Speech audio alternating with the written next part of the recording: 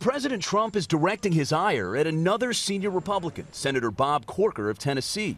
On Sunday, the president tweeted, "I would fully expect Corker to be a negative voice and stand in the way of our great agenda.